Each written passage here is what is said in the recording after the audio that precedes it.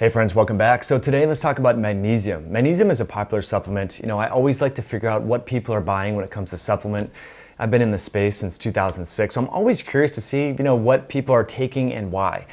And one of the products that I see people taking and as a magnesium supplement, and I'm not going to name the brand, but it contains a lot of magnesium citrate. So in today's video, I want to tell you about the different types of magnesium, how they work, and how to think through magnesium, because I don't want you to be taking some form of magnesium that you think is doing something, but it's really doing something else. So with that, let's talk about magnesium citrate. And this is the company that, again, a lot of people are taking this product. I'm not going to name names. I don't want to get in trouble. It's pretty affordable. It's really cheap, actually. And it says it has a lot of magnesium in it, but the form is magnesium citrate. Okay, magnesium citrate is a great form if you want to have a bowel movement. So here's what's unique about magnesium citrate is it ionizes just like sodium chloride. If you think about table salt, from Redmond real salt to Morton table salt, it's 2 ions, okay? So it's not a chelated magnesium that's gonna be absorbed through the amino acid receptors like the Albion raw materials, okay?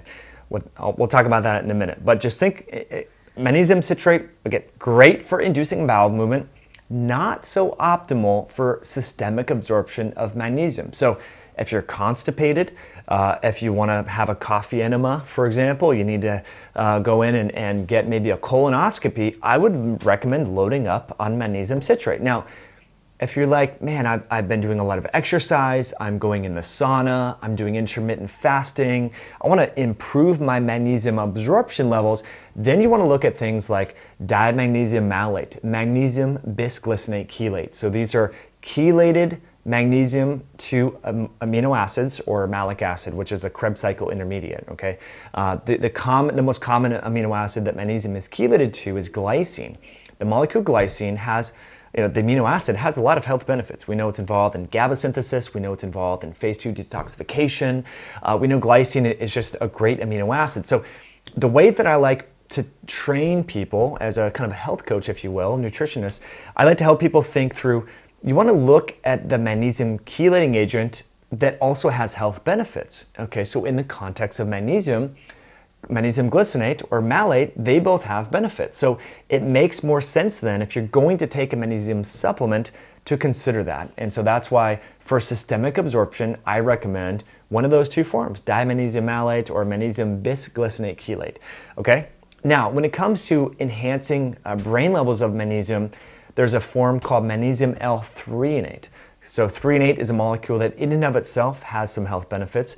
We did a wonderful podcast with Dr. James DiNicolantonio, the author of the best-selling book, The Salt Fix, and the Longevity Solution that was co-authored with Dr. Jason Fung.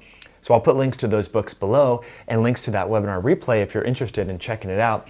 But magnesium l-threonate has been shown to support brain health and possibly memory and things along those lines because it can enhance the cerebral spinal fluid and CNS uptake of the magnesium, that particular form. So it's a little bit more expensive than, say, the magnesium citrate or the magnesium dimag malate or the bisglycinate chelate forms.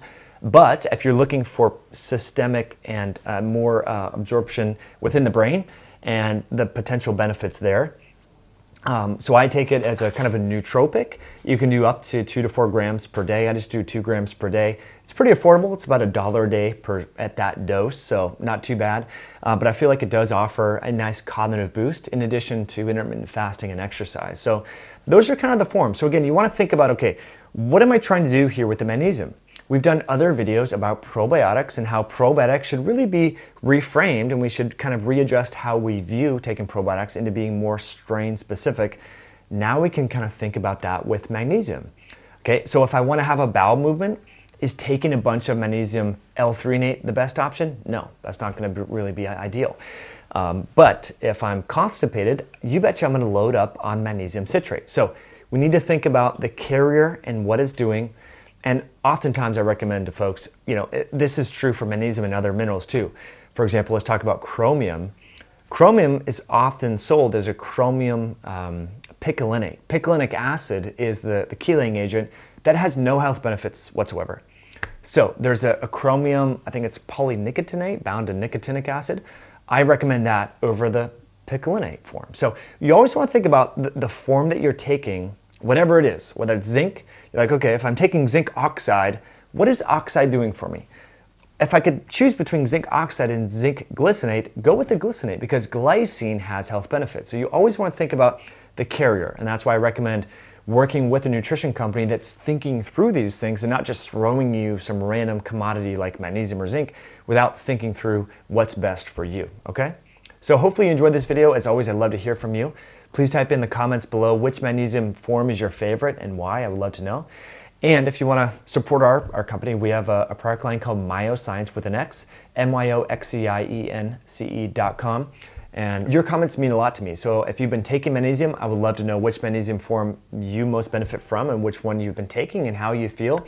And if you want to consider some of our magnesium products that I've personally curated to help you customize which form for your specific health goals, whether it's post-sauna therapy, exercise, intermittent fasting, sleep support, memory support, check out our website, myoscience.com. I'll put links below to our magnesium support formulas. Thanks for tuning all the way in. Hope you have an awesome day. We'll catch you in a future video down the road.